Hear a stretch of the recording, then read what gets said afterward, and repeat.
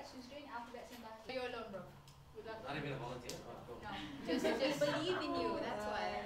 Try not to get people to come in and out. If they do, please try and get someone to. We are an organization that provides literacy classes and seeks to empower refugee women and the marginalized communities. Currently, we have organized 3 weeks of classes where we teach women and children how to speak, how to write, and how to read in Bahasa and English. MRA, Malaysian Relief Agency. So one of our missions was to volunteering.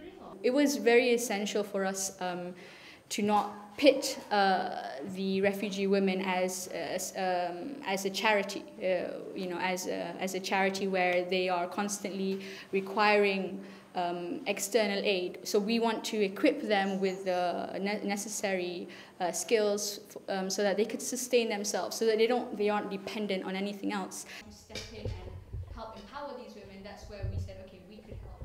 So that's how it all started. That was the whole stepping stone of helping them, sending them to hospitals, getting them the documents. So we're hoping that, as the situation with COVID subsides and gets better, we would love to integrate more volunteers and more people to actually come and teach them and spend time with them and have this very community-based interaction between them who are, marginalized in that sense and the locals from Malaysia.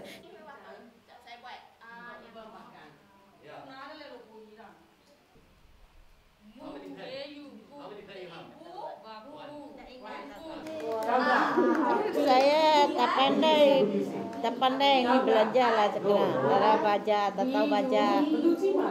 Sekarang belajar pandai pun bagus lah.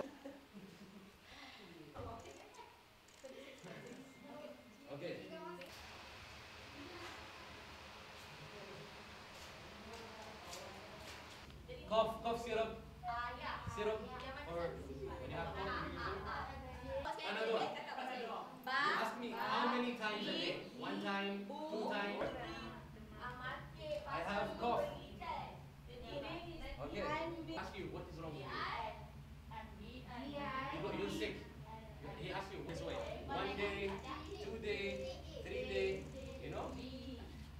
Kadang-kadang ada orang doktor tu tak pandai cakap Melayu, dia cakap English.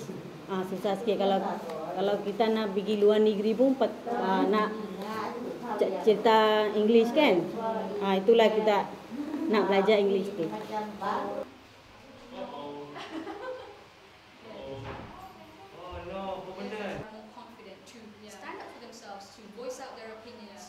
If there's something wrong.